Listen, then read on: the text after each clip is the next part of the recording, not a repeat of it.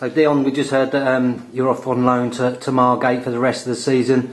Must feel that you need some games at the moment. Yeah, definitely. I mean, I haven't really been in and around the first team squad for a few months now, and obviously I need to get out there and get more experience with first team and hopefully come back here, and if I'm playing well with Margate, hopefully come back here and start flying again.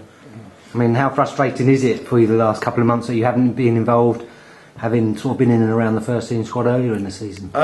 It's always frustrating for a young player, especially, to not be in and around the squad, especially given the fact that I was in there at the start of the season. But obviously things change, and I've got to stay positive and hopefully go to Margate, play well, come back here and do the same again. Yeah. And have you spoken to their manager down there and, kind of got a grip of what he expects from you? Yeah, definitely. I mean, he's very excited to see what I can do, and he's watched me play a few 21 games. He knows what I'm about, and obviously he says that his philosophy of football is the same here, and I enjoy my football here, so obviously I'm hoping I should enjoy my football there as well. Yeah. And I mean, is it harder for a player like yourself who wants to get on the ball, wants to run at defenders, and then you're frustrated because you're not doing it at the first team level, you're doing it for the under-21s?